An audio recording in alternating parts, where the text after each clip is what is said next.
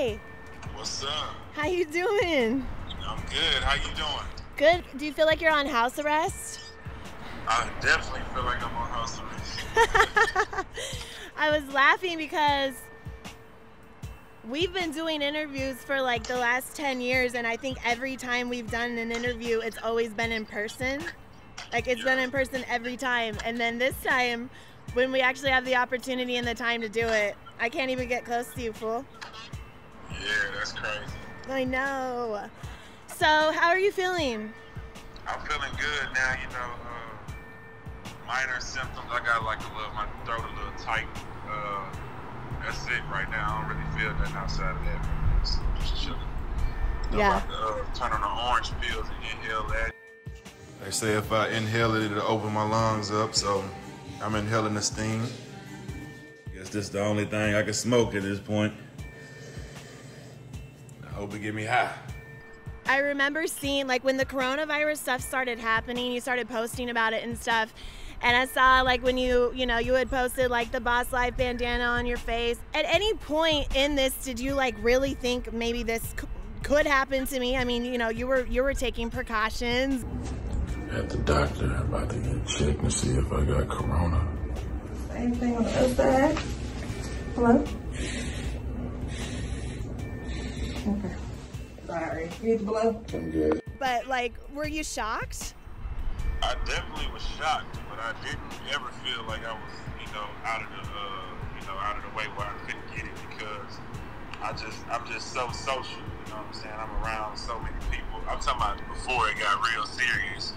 I was just, you know what I'm saying, out and about, so traveling. I went to Mexico, Super Bowl, All-Star, you know what I'm saying? So if it was around that long, no telling where it came from. The rodeo, when they say the cookout dude was there. Oh, sure. You know, so, I can't even call it where it come from or how long it been around. I remember getting real sick when I was on my last trip. I could have had it back then while I was throwing up. I thought it was the boat. No, I Yeah, I better strap up so we don't get that coronavirus out there. Just too much traveling. You can't even figure out where the corona came from. You can't figure it out. I can't figure it out at all. If not that, just, being around out and about in Houston, I'm always in the mix. Like I said, before it got too crazy, I was still out. Yeah. When was the first time that, like, you really heard about it and it clicked for you? When they started shutting countries down. Yeah. When they started shutting countries like Italy and all that, that's when I was like, okay, it's for real, getting crazy. And then it came to Cali, and it got bad out there. Then it went to New York. I was like, oh, no, it's coming. You know what I'm saying? And I started taking it real serious. And really, I got a heads up on this in like January. I was asking Justin, the lawyer, for pointers on how to do stocks. Yeah. And I was asking him, so what makes him make his move or whatever? How he get his information or whatever to make a move or what he want to buy? He said it's just you watch the news and there's certain people you believe in.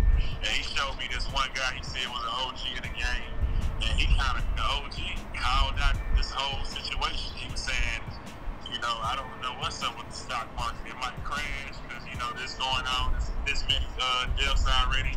I don't see no cure nowhere in the future for this. So this could get, big. That was in January on our trip. So to see it unfold was crazy. That's what made me scared.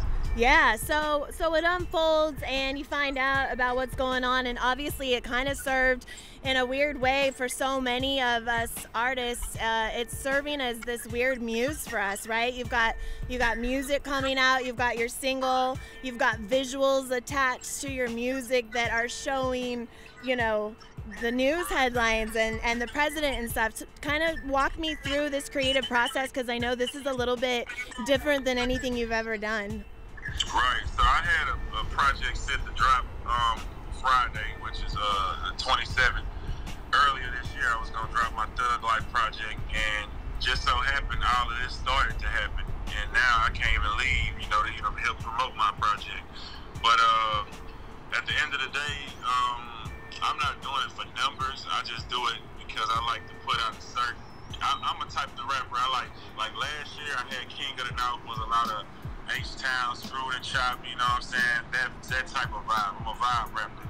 So after I did that vibe, I wanted to do something real. Like something that was going on this project. I want to do a solid project with nothing but samples from guys like my favorite guy, Mr. Lee, and you know, my homeboy Young Sam and such. So I did that, and I wanted to talk about my life in this project. So I called it Thug Life, you know, in honor of my boy Pop. And that's what it is, man. I got in the studio, worked, got a couple records with Zero, got even Scarface on the record with me, Zero and Scarface. We had one of those I put on there, and I just wanted to make a real record for my fans, and I think they really gonna enjoy this one a whole lot. That's awesome. So you got Scarface, you got Face on the record. So when were you guys in the studio together? Because you guys both got the Rona. So what happened there? Were you guys sharing the same cup that day? We definitely, this record we have has been done for a while. Okay. It was really originally supposed to be on the King of the Boss album with me and Zero. But yeah, I just felt like I said, I was looking for a certain vibe.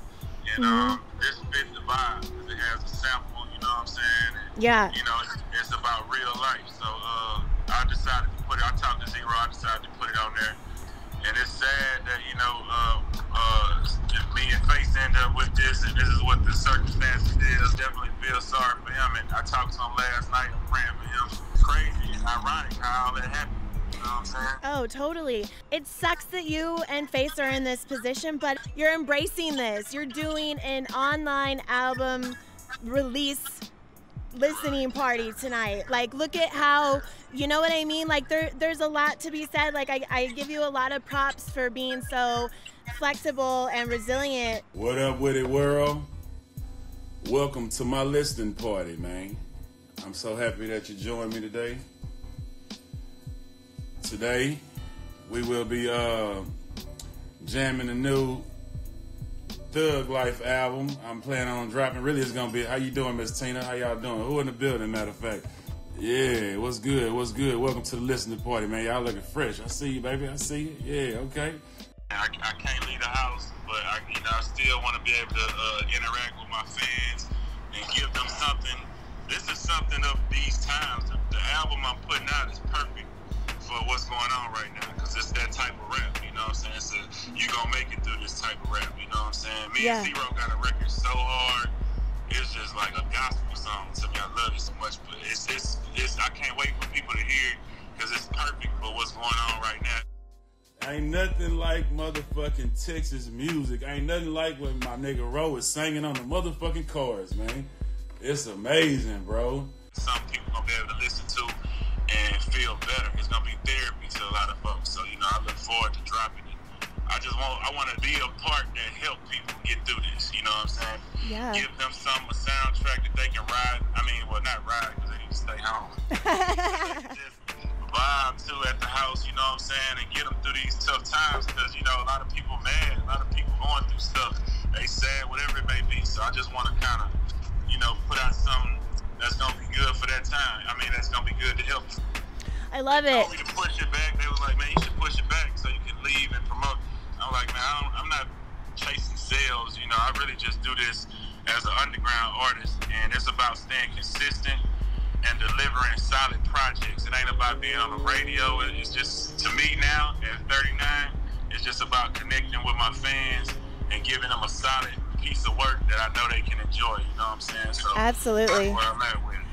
That's amazing. It's the livest listening party I've ever had in my life. On the cool, everybody here. You know what I'm talking about? So what y'all think about that, man? That's number 2. Life is crazy. Thug Life. What an amazing feeling, though, to know that what you set out to do was impact people, and then now we've got this whole mess happening around us, and now these words are gonna hit 10 times harder, right? What is your message to like a lot of these music makers right now that have the opportunity to use this time where they're in pain or they're feeling some kind of way to really turn it into something beautiful to help people? Yeah, I lost like 6 shows out top when this corona happened. I know the younger artists don't suffer a lot more than me. But I would suggest that they get to work, man. Get to work, use your platform. Give people something to watch. Everybody tuned in. Everybody want to see something. Want to hear something. You know, they want content. So give the people what they want. You know, expand your audience. Now he DJ clubs with less than 500 people, DJing with to 150,000 people online. You know what I'm saying? So it's getting crazy. So it's getting big, and you can use your platform and open up new doors and make whole new moves and open up new worlds with this. And that's what I'm gonna try to do. I don't know if you knew the news. It's DJ Thugger on the ones and twos. I've been doing my little quarantine mixes. I've been doing them on my own. I say, fuck it, we finna go live. You know what I'm saying? It's just natural on the cool, because I've been doing this for a while. I've been trying to learn how to chop and screw and get better at that on the DJ side. So I've been going live in front of people and just asking them to, give me requests. If you look on my Instagram, I've been doing it for a long time. And now that the quarantine came, it's like everybody else started, the real DJs came in and, blew it up even more. So it's like crazy. But my fans are already used to it. I even with songs, I always go to live and play something new they never heard before for instant feedback. You know what I'm saying? Yeah, that's awesome. Are you finding inspiration to make new music right now while you're stuck at home? I haven't did no new music since I've been, sick or whatever, but I'm gonna get with Mr. Lee and we're gonna get started on some more music right now. I'm gonna hit everybody up. That's amazing. Okay, lastly, Slim, I just want to touch on, I feel like over the last 10 years, I've seen like such an incredible transformation in you with just the level of like self-love and respect that you have for like the life that you want to lead. What is your message right now for a lot of people that are freaking out, that are negative, that are feeling stuck? What is DJ Thugger's advice to people stuck in the quarantine? I know they need to be listening to your music. That's going to make them feel better. But I mean, really, what is the best way to really look at this and use it as a positive to help build something great in the future? That's really what they need to do, is just look at it and try to figure out a way they can make it useful for them. It's gonna be different advice for different people, but for the most part, I say just take advantage of being at home, whether it's spending that time with your family. If you don't spend enough time with your family, take advantage of that. Whether it's planning out your whole year because you can't go nowhere, you might want to sit down and set you some goals and project you're working on the side. You never finish. Take advantage of that. If you're around the house, your house been needing a lot of housework, get on that. You know what I'm saying? Yeah. Whatever it may be, if you never get to sit down, enjoy this time to sit down and relax and reset your mind and body. Work out, whatever you can do, to do something that's going to benefit your life, and that's what I'm going to probably do, is just try to map out my whole year, get some work done, and rest at the same time. So for sure. Well, I'm really looking forward to memorizing the lyrics to every one of your songs, Slim, so I'll keep you posted on that. But I really hope you feel better, and like props, I appreciate your time. I really do. Thank you. I appreciate your time. Thank you for having me, Kai. You're so welcome. I'm going to have you do a quick drop about the album. Okay, you ready? Yep. What up, it's your boy Slim Thugger, dropping that new album, Thug Life. Y'all make sure y'all check it out. Music Houston, what it do? You're amazing. Sending so much love. Good luck. If you need anything, let me know. We'll talk soon. All right, thank you. Okay, bye, honey. Okay. Well, that was the call with Slim Thug. Super awesome. Super